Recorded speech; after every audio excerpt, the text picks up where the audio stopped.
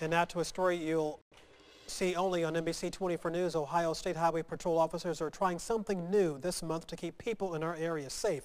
They've added an OSH pilot to help patrol certain areas. NBC 24's Vondalyn Diaz got to fly along with the state trooper, and she joins us now live in the studio. Vondalyn?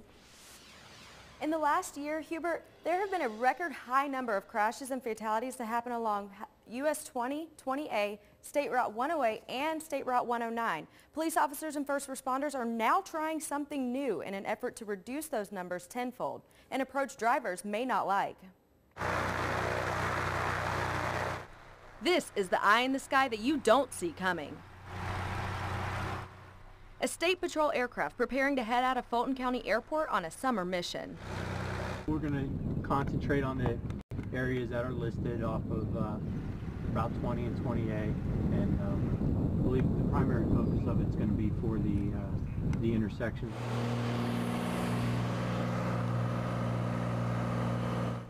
I've got a front row seat with Ohio State Highway Patrol Officer John Nagy. We'll go take a look at 108 at 20 and 109 at 20, and the concentration there will be for the failure to yield at the stop signs. From speeding to traffic light violations to fatal crashes, Nagy says his hands are full. We're hovering over US 20 and US 20A in Fulton County, 1,800 feet in the air. Usually we're on the interstate. That's where the highest volume of traffic is.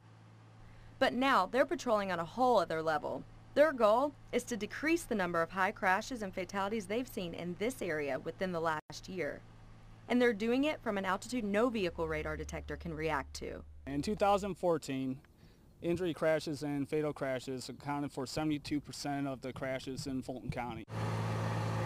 For decades, troopers have been successful in issuing tickets from aircrafts.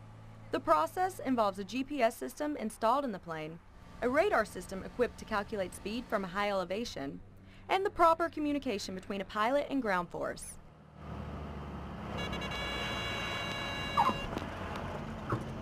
No matter whether it's the Toledo Post or Defiance Post or the Sheriff's Department, as long as if there's a trend in crashes, then that's where our services are used.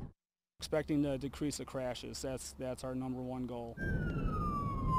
For those with any doubt, Nagy wants to remind you he'll see you well before you see those flashing lights. Vondalyn Diaz, NBC 24 News.